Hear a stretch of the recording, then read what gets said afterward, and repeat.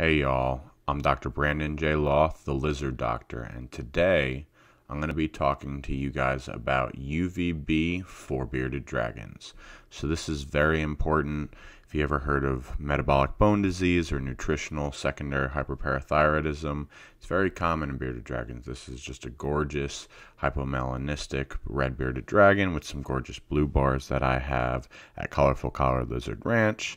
As you can see, gorgeous coloring, but growth is very important in these guys with appropriate UVB lighting. They are a Ferguson Zone 4 reptile, so they do require some of the highest output of UVB lighting in any of the reptiles that we generally see.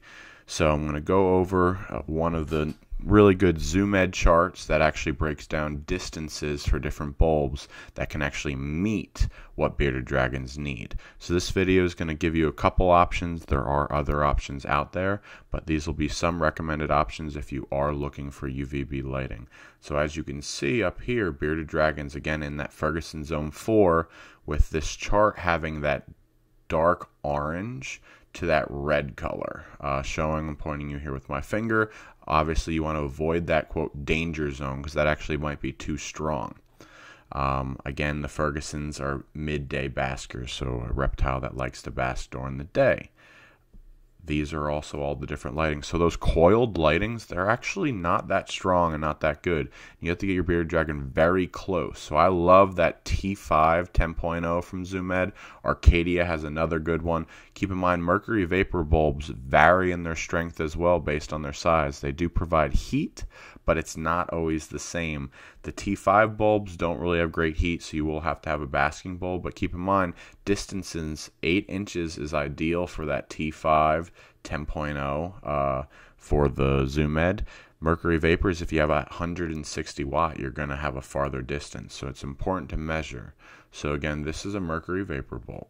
It is very key and very important to see this bulb's really strong. We're almost in the danger zone here, just a couple inches away. As I kind of move away on an angle, it'll definitely go lower.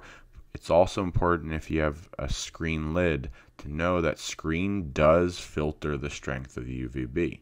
So transitioning here to the same exact bulb with a screen lid, I'm using again another one of my monitors going under, and that same bulb, yes, it is slightly higher, but it's a lot weaker. I generally say you subtract 2 to 4 inches from the strength of the bulb if you go through a screen.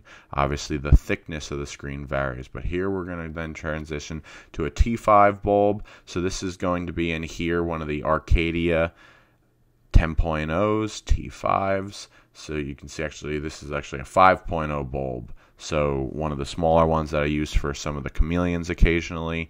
So just showing you here, I'm going to turn this on.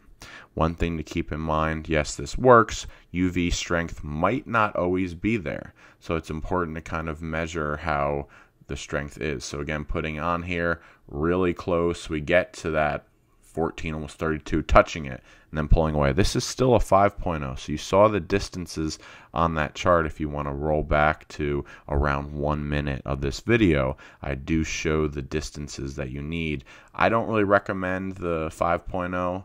I recommend more of the 10.0 if you're going to use the T5 for these guys. And again, distance is very important. Transitioning to a screen as well. You saw how I almost got to 35 touching it. Now I'm barely getting to the 3. Yes, this is a 5.0, so I don't recommend it. This is ideal for chameleons. Again, Arcadia has a great 14% bulb. That's probably one of the strongest T5s you can get out there. You can do the 12%. A lot of these have little charts that you can measure the distances out. So generally these bulbs will tell you the distance you need for those different zones. This is a great mercury vapor. This is only the 80 watt. Keep in mind that chart did show that the wattage varies on the strength. So an 80 watt is going to be a lot weaker than 160 watt. Yes, it'll also not be as hot, but you need to also be closer.